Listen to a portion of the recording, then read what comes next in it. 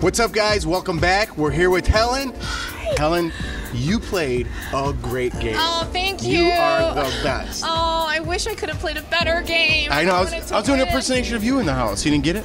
No. It was a bad joke. I'm already off to a bad start. Thank you. I appreciate that. Coming from you, that's a huge compliment because I respect your game, and if mine was even half of your game, I'll take that.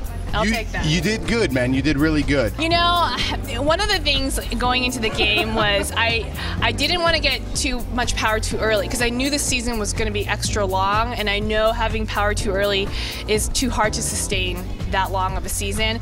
But unfortunately, because of Jeremy, I knew I had to win HOH to get him out because I didn't know if anybody else would do it, and it gave me too much power too early, and it was just unsustainable after that. Right, because you guys were down. You and Alyssa were down and out. You guys thought it was over, and then you got a little power, and I saw a little Helen muscle. You were like flexing that muscle. They call it HOH-itis. I had a little HOH-itis that week. So you realized you had a little bit of it. But I knew once he left the game, the house was going to change. I mean, just his presence was so big in the house, and there was so much negativity. I knew when he left, the rest of us could just play the game, you know. And quite honestly, I don't regret that move. And you know, even if I can't win this game, at least I got him out. So do you think that was my question for you? What do you think is your best move? Was that it?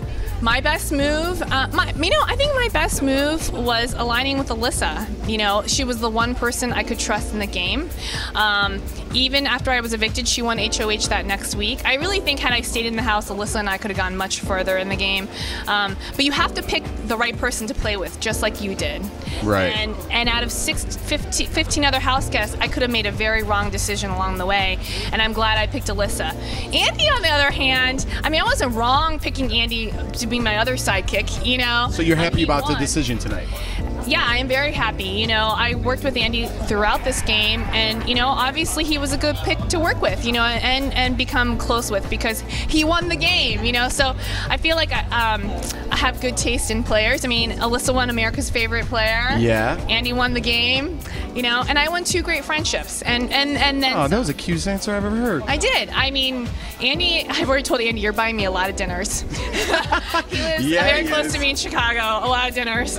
And, you know, Alyssa and I have already talked about going on family vacations and all that good stuff. So, you know, but I've made a lot of friends throughout the house, and, you know, I'm blessed to have even gotten on this season because you were a big fan coming in. I mean, you were so excited. I'm the viewer, guys. I am the viewer. Okay, that's perfect.